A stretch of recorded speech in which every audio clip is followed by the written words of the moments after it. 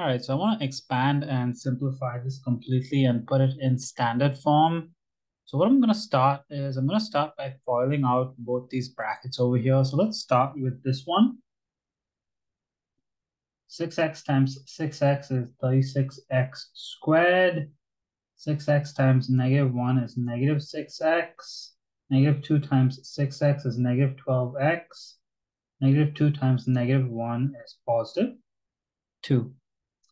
And I'll FOIL out these two brackets as well, but make sure to keep this negative sign and a bracket here because this negative is going to distribute into the bracket at some point in this problem.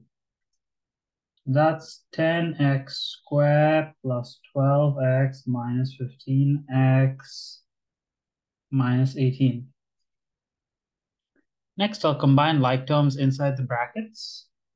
So 36x squared minus 18x plus 2 minus 10x squared minus 3x minus 18. Then I'll multiply the 3 into the bracket. So 3 times 36 is 108x squared.